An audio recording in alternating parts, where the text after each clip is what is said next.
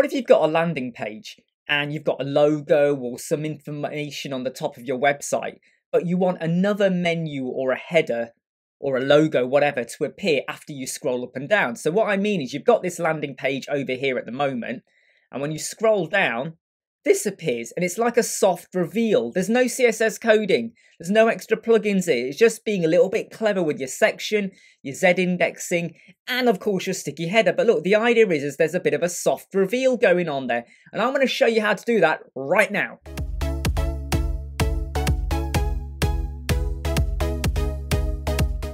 Hey, so let's get started. What we're going to do first is create a section which is going to contain our kind of like temporary or initial menu, but the real menu or the header will appear after you've scrolled down the page. Now remember, if you've already got a set header within your templates, you might want to deactivate that for the home page or the landing page, because on the home page we're going to have a different effect going on here. Okay, so just remember that. You know, in your conditions you say you might have it on entire site, but you might exclude the home page. Right, so let's just create a really basic section. Okay, I'm just going to go for a section with 2 columns. I'm just going to go for a, we'll go with a full width, okay. We'll go the column gap of no gap, and the height, I'm going to set the minimum height to be 0 for now. Now this is a fake thing we're doing here, okay, so don't anyone start jumping up at me and going, where's your logo and everything. We're just doing a fake page in effect.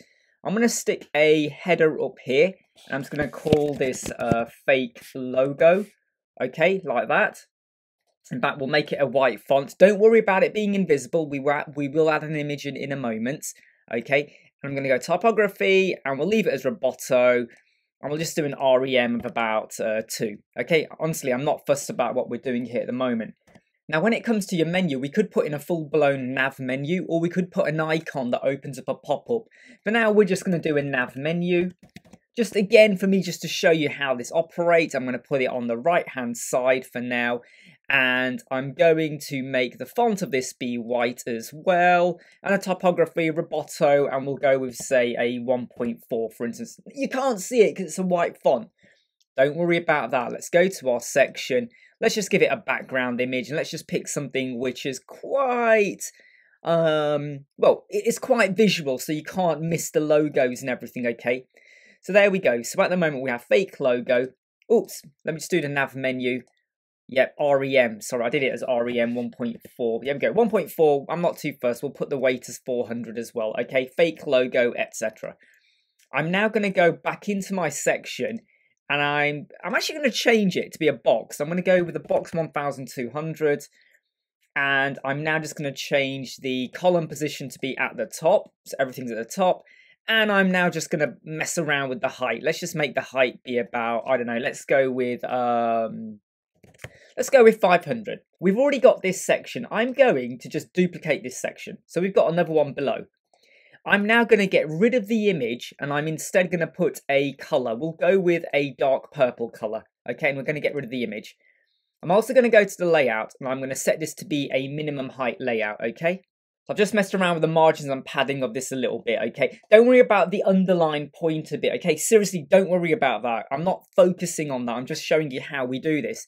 Now, at the moment, this header, or at the moment, sits below.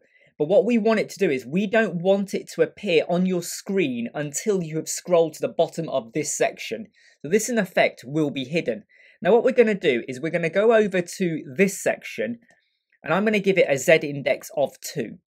I'm going to go down to this section and give it a Z index of 1. Okay, I'm then going to go to my advanced for this section, and I'm going to go to motion effects, and it's the normal drill. It's going to be a top sticky, okay? At the moment, it still sits at the bottom. This section is nothing in there. It's just blank, and I've given it a height of about 1,279, just so we've got some movement in there. I'm now going to pick up my, let me just pick this up correctly. Okay, so this is section 1, this is section 2. I'm now going to pick up section 2. In fact, I'm going to call this one the main one. Okay, and I'm going to change this one to be initial.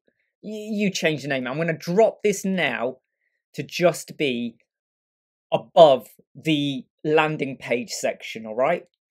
I'm now going to go to my second section, which is this one, and I'm now going to give it a negative margin, okay? And I'm going to do something like that. You can be a bit more scientific in it, okay? Obviously, be more scientific with how you're doing your layout. Okay, I'm just kind of like guessing a little bit here, but be more scientific with how you're doing your layout. Now, what will happen when we scroll down? Okay, as we go down the sections, eventually that section is going to appear into view, because what it is it's actually sat behind it. So what you're getting is like a soft reveal. It's not a blend or a fade in effect. And I know that we've done videos on how you can hide sections and use a bit of code for your logo or whatever to change. We've got videos on that.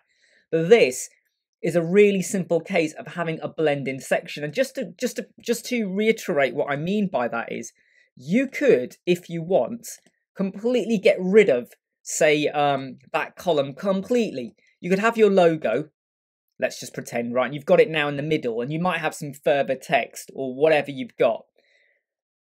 So when you're doing your reveal, you've got your logo, and then the menu appears, the header, and then it's going to disappear when you scroll back down again, but it is there. And if you've got any further content on the page, because you're probably thinking, well, is this going to work or not? Let's just stick in an image. You scroll down, and look, the image is now appearing, and we've got our logo. And look, as we scroll, it's a sticky header at the top, so it's always be there. But then when you scroll back, you get that effect going on. Okay, so that's something, it's a really simple, easy way to do it. There are other ways to do this, by the way. There's about 50 different ways you could do this, but this is the way I tend to do it. And it's dead easy and simple. And I hope you like, subscribe, share, and follow. And I hope this is of some use to you.